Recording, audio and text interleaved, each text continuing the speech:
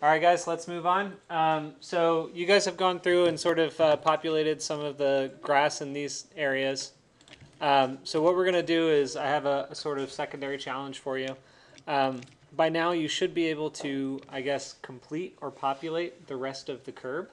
So I'm just going to pop in the grass and then I'll have you guys actually model in the curb. So let me just kind of pull up a quick image of a curb cut. Actually, let's look at a driveway apron.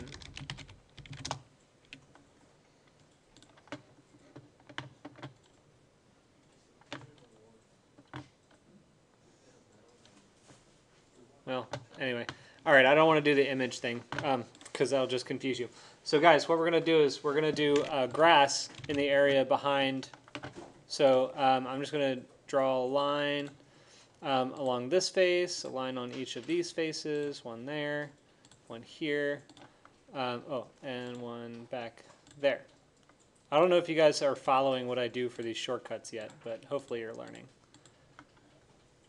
Unjoin that, create a profile on that side. I need to do another one. And I'll create a profile here on this side. Okay, so real quick, I just, we have a little curb thing. So all I did was just really swiftly created the grass part, and there's no curb currently. So what I'd like you guys to do is to model a 6-inch wide, 6-inch deep curb on the front face of this thing and have it dip with the apron. Okay, is that clear what I'm asking of you? Yes, no? Yes. Okay. All right, I'll give you guys a little bit of time, and then I'll kind of follow up in the same video with the solution.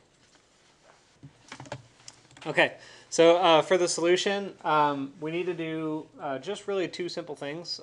First and foremost, I said that it's a 6-inch curb, so it needs to be 6 inches deep and 6 inches wide. The 6 inches wide part isn't the challenge, the 6 inches deep is. So we actually need a 6-inch floor type. You could do it with a wall maybe, theoretically, but it's easier to do it with the floor. So I'm going to say create similar with the sidewalk, edit type. I will duplicate this, and we're going to say concrete paving curb. Or in theory, you could just say concrete paving 6 inches, concrete paving 4 inches. In fact, that's what I'm going to do. So this is going to be concrete paving 6 inches, and then sidewalk is going to be concrete paving 4 inches. Okay, sorry, back on track here. So concrete paving 6 inches, edit the structure, make it 6 inches. That's one. The other thing is we have to create the actual curb. So I noticed that a lot of you are trying to do it in pieces, but I think the part about the apron that you guys neglected to sort of extrapolate from that lesson is that you don't have to do it in pieces. You can modify the sub-elements and modify the elevations of each piece, all in one strip of curb. So let's create a curb. It's going to be 6 inches from there to there to there. Let's copy that.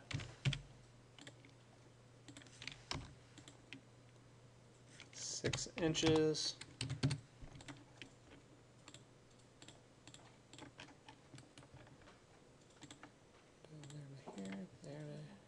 Here. Okay, so we've got, can't intersect. What line is intersecting? Oh, I had two. Okay. All right, so there's our 6-inch curb, but it's not dipping with the apron like we need it to. I'm going to go back into plan view to modify this thing. So remember, we had these, construction lines that we were working with before.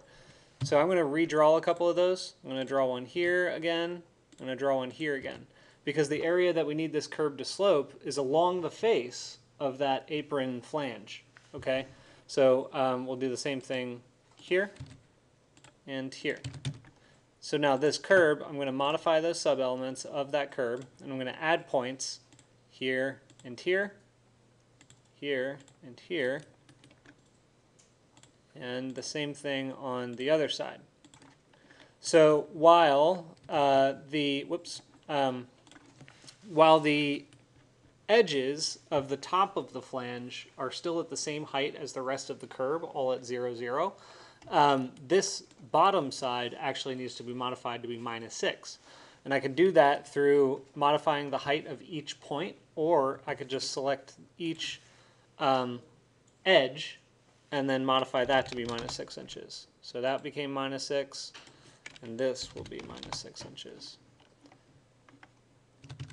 Now when I'm done, I've got a calibrated flange.